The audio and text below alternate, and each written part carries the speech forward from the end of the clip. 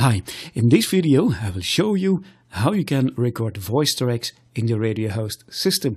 Therefore we will use the broadcast module.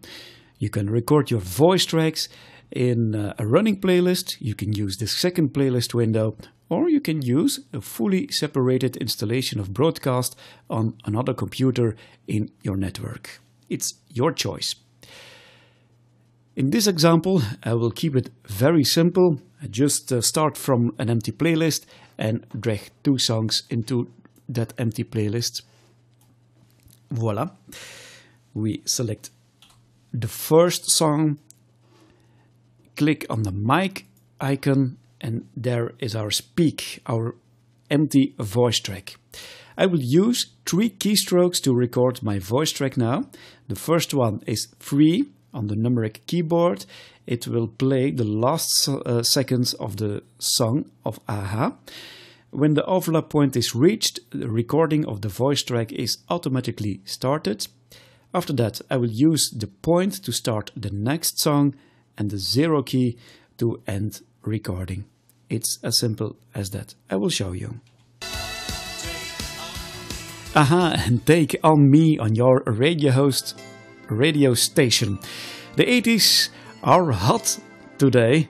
That is ABC when Smokey sings. We can listen to it in the same way, just press the key 3. Aha, and take on me on your Radiohost radio station. Okay. Mixing is it's not ideal.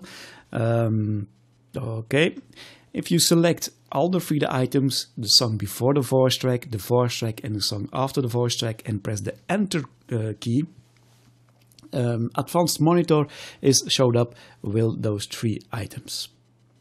And here we can change some things.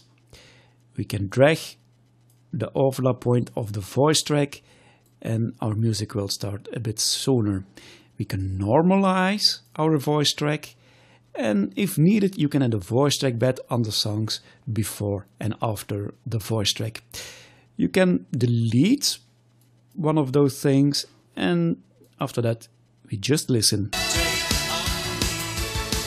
Aha, and take on me on your Radiohost radio station. The 80s are hot today.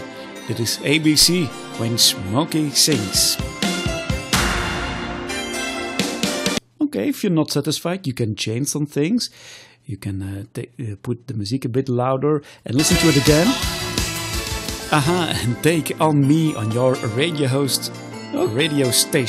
Okay, it sounds a bit better now, and if you click the rename button, all settings are active in your playlist. After that, you can save it in the database or you can save it in a separate file for later use. So, it was a little example of voice tracking in the Radiohost system.